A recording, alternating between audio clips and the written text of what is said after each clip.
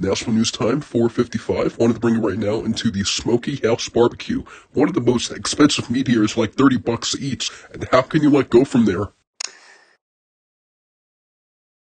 But I'll say for the spicy meat, which is the boneless chicken, and then you got the cinnamon biscuits for about like $5. But obviously, I wanted to go for the cinnamon biscuits. Really good. Hey Tom, I think there is a cinnamon biscuit on your forehead. Oh my goodness, Ben, yeah, you hold his right. Yeah, put the cinnamon butter on top of me. Hope you guys enjoy, folks.